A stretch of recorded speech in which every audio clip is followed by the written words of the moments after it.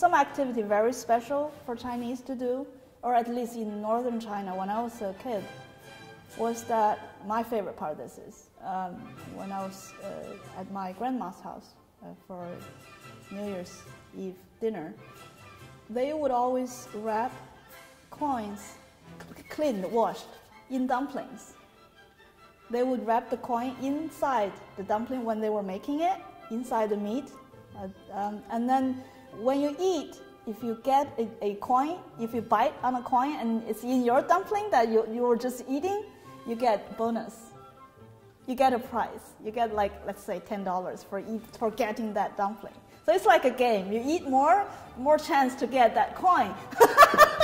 You put limited coins in there. It's like a game, family game. That's my favorite part. You never forget it.